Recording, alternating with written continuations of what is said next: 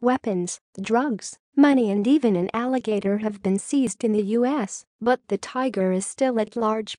The tiger was the reason for the search of houses in Albuquerque, New Mexico.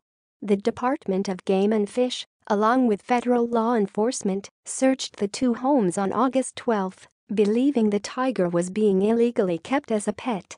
There was no tiger, but they found a 1-meter alligator.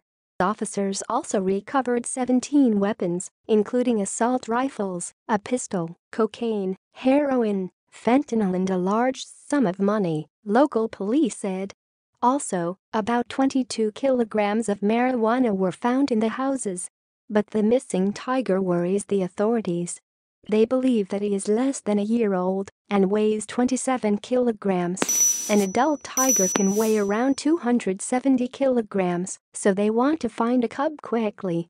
While some U.S. states allow tigers as pets, in New Mexico they can only be in a permitted zoo.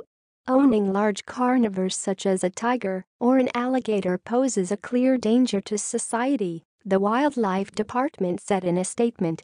The department has asked the public to come forward with any information about the missing tiger.